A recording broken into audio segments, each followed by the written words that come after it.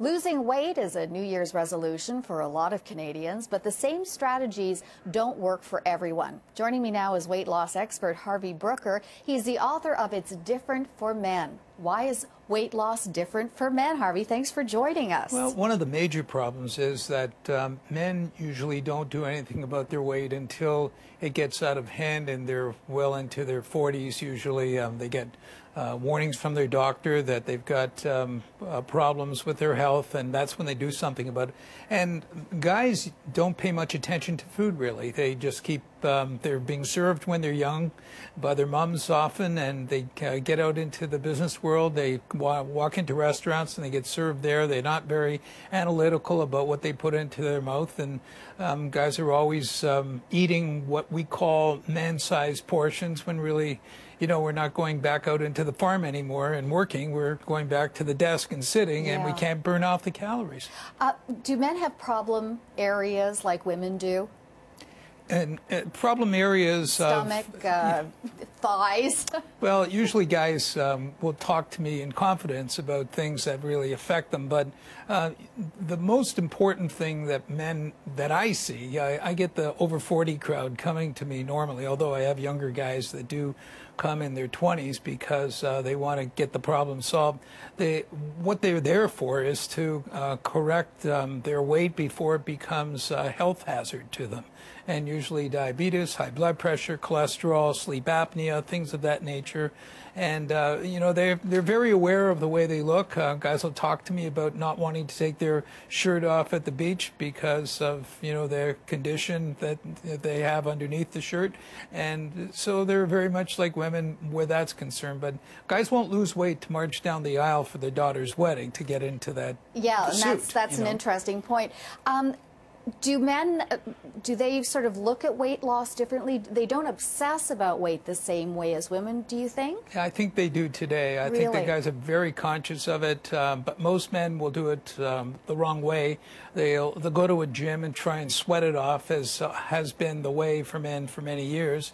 But in reality, you can't do it that way. You really need to combine a good exercise program with a healthy eating program, and the two work together, and they separately, they're the one that would win would be the healthy eating program over the exercise program every time. Interesting. Is it easier for men to lose weight than for women?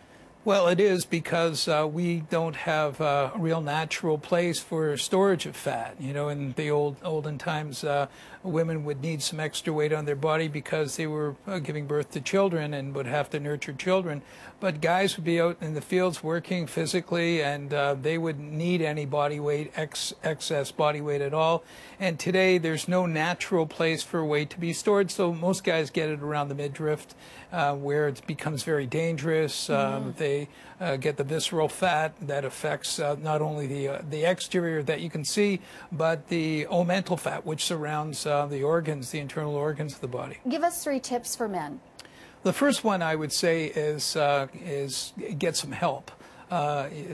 We do help at the Harvey Brooker weight loss program. We do help. We make sure that guys get support all the way through this. And guys are not, you know, great at getting help. You know, often they won't ask for directions, but I say to men, go get some help.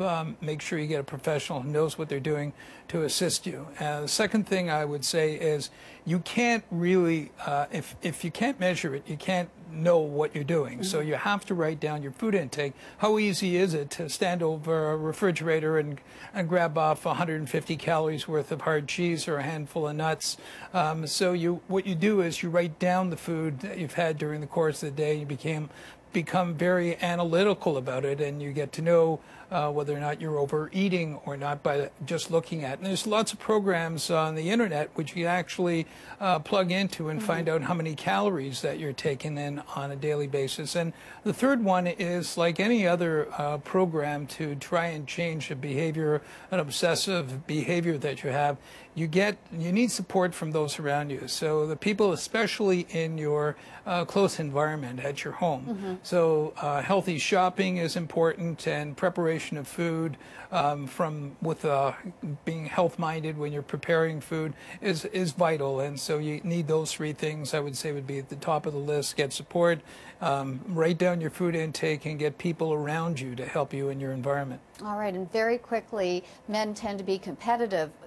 Betting who can lose more weight, does that sort of incentive never works. work? You No? know, it never works. Event weight losses never work. I'm going on a holiday, I'm going to lose weight. My daughter's getting married, I'm going to lose weight. In the long run, it's a short-term thing. It has to be permanent change, and it has to be a training like anything else. It takes a long period of time. The average man who comes to me, I usually see about a year and a half, 2 years before the change takes place. Interesting. And if he doesn't put in the time, if he's going to do it on a cursory basis, it isn't going to work. And if a guy tries to lose weight and thinks that that's the solution, the weight loss itself, he'll always gain it back. The solution comes in learning how to sustain your weight after you finish losing your weight. All right, Harvey Brooker, author of It's Different for Men. Thank you so much for coming in. Absolutely, Interesting my stuff. pleasure.